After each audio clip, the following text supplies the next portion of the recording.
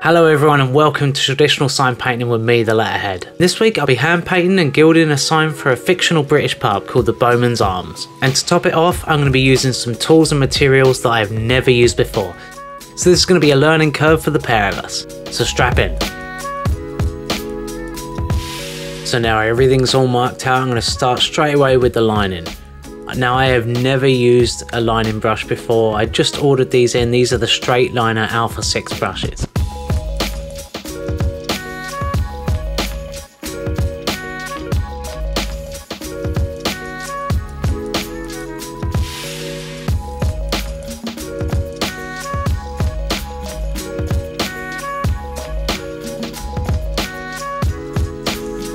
Now the Alpha 6 brushes I'm using today came in a set of 3. You get a 0, a 1 and a 2, and the brush that I'm using today is a size 2. Now they do feel quite nice, although it really is something that I'm not used to. Truth be told, in the past I've always just stuck with lettering in designs. If I've had to do straight lines over long areas, to be honest, I've just used tape. But I've got nothing but admiration for the artisans who carry on this skill. But before I knew it, the border was complete. But it was really nice to try something new today, and maybe with some practice I might actually become good at it.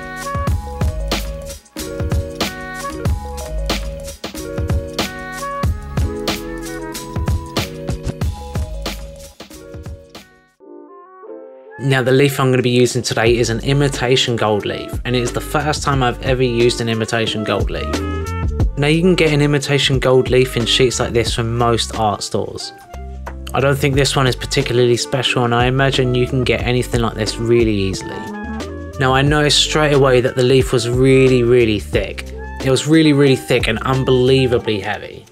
I mean, the idea that I was able to actually pick this up with my hand was almost alien to me. I wouldn't dream of doing this with genuine gold leaf. But because it was so easy to handle, it was so quick to work with, I was able to gild most of the border at this time within a matter of minutes. Everything was going so well, and it would only be a matter of time before the border was finished and I'd be able to move on to that lettering. Yeah, until this happened. The metal leaf stuck to the background paint absolutely everywhere. It's a real rookie mistake to make, because normally with gold leaf I would use something to help the gold stop sticking to the background. Now I don't know why, but I really had this hunch that the metal leaf wouldn't stick to the background. But it was a hunch that means I'm going to have to start completely from scratch. Because I missed that step, I'm going to have to take this sign back, sand it down and completely repaint it.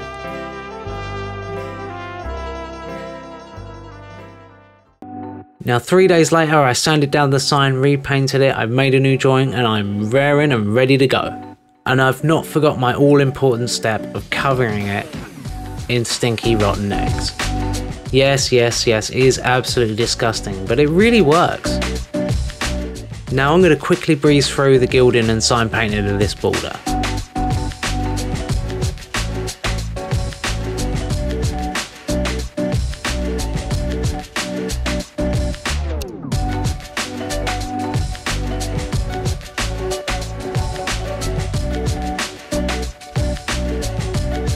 And seeing as I had to re-gild it, I really thought I'd try and see if I can pick up the Imitation Gold leaf with a gilder's tip.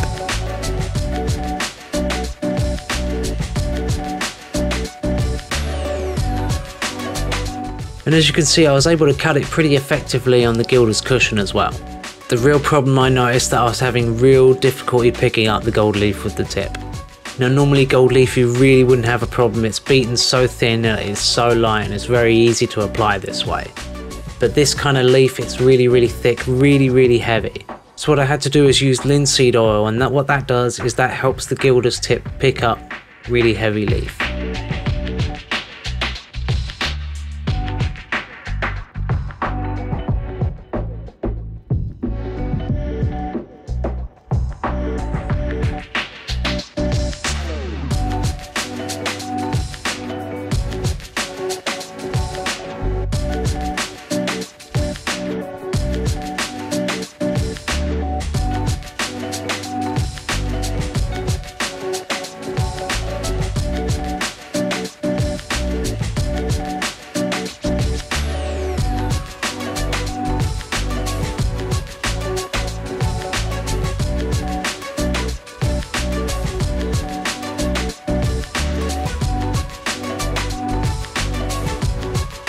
Before long the gilding was complete and nothing left to do but to wipe off the excess and pray to everything that's holy that this in fact worked.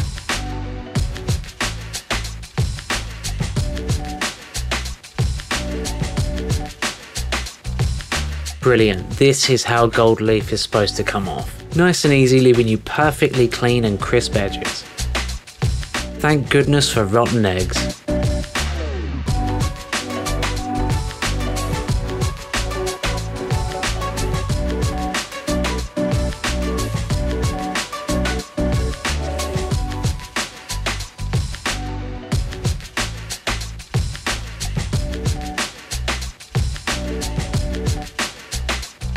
So now I can finally get on with the lettering.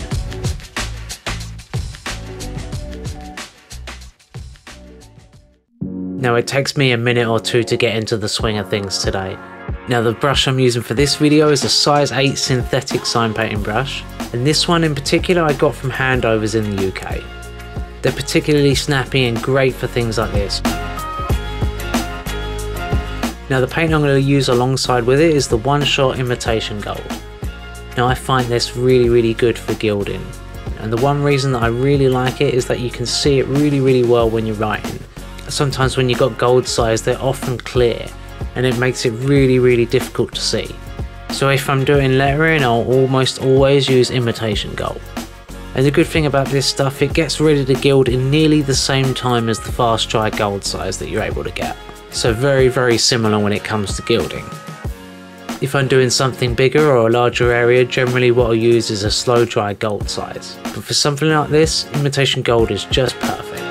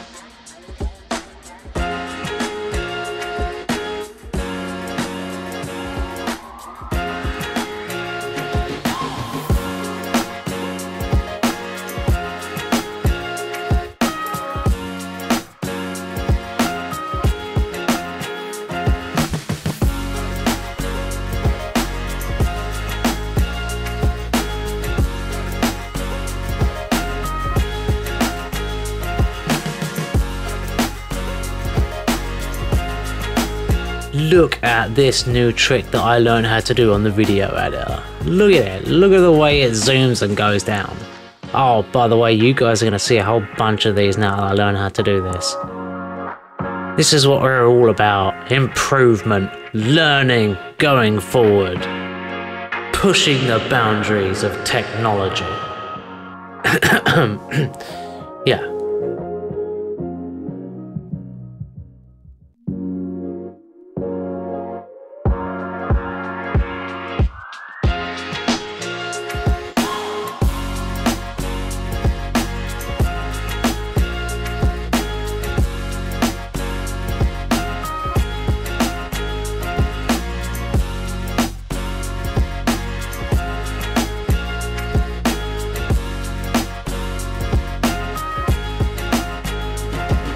Oh yeah, look at that. Oh, that looks so cool.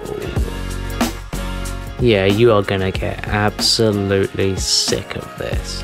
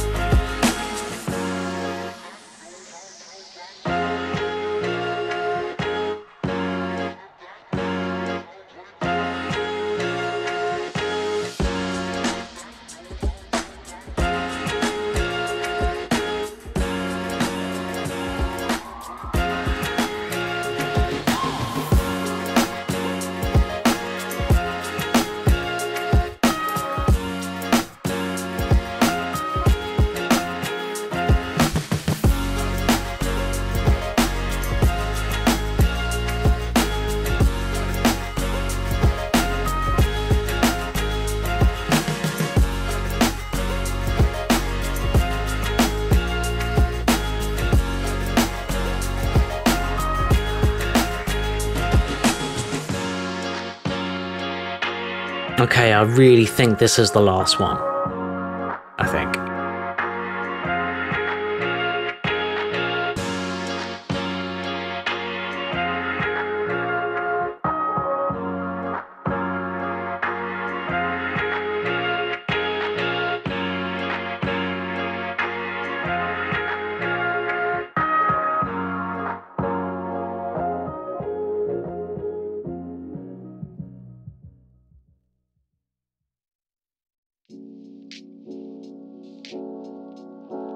Now the lettering's ready to gild, I'm going to apply the leaf, and using the wax paper I'll be able to apply enough pressure to really get that leaf to stick. And for the first time in this project it finally felt like I was getting used to this stuff.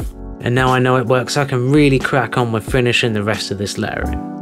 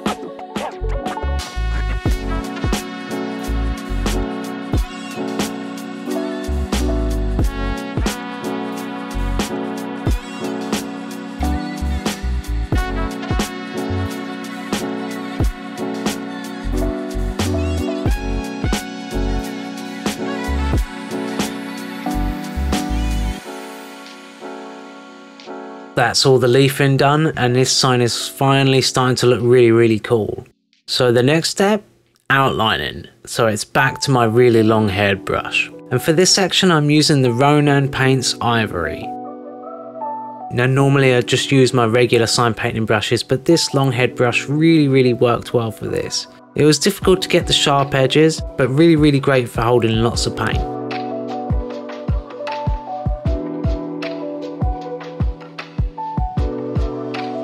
Now as the leaf was so thick, I noticed it made a really large ridge at the outside of the letters. If I was going to do this thing again, I would put the outline on the outside of the letters, so I wouldn't be fighting so much at getting too close to that ridge. Because of that ridge, it's really difficult to get that smooth line that you're really after. One thing that you have much less of a problem with genuine gold leaf, as it's beaten so much thinner.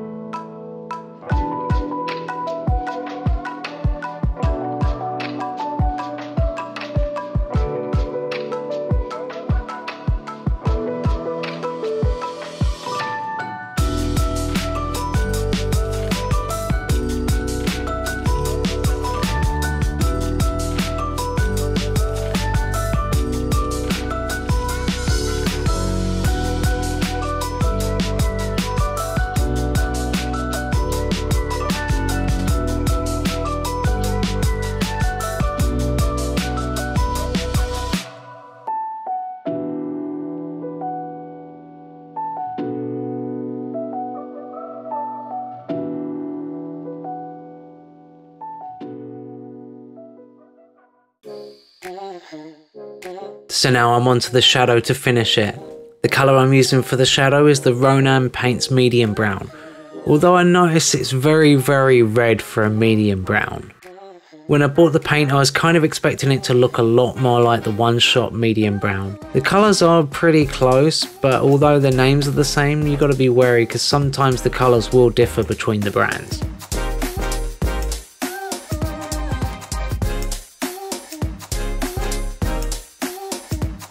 And for some reason I really couldn't see this brown very well. The sign was really shiny and I have a lot of lights behind me in order for you guys to see really well through the camera. And because of that it was creating so much glare and the lines was so difficult to see. So there were a lot of things in this section that I had to go around and fix later on the next day. You'd be amazed how much more you can see in the daylight.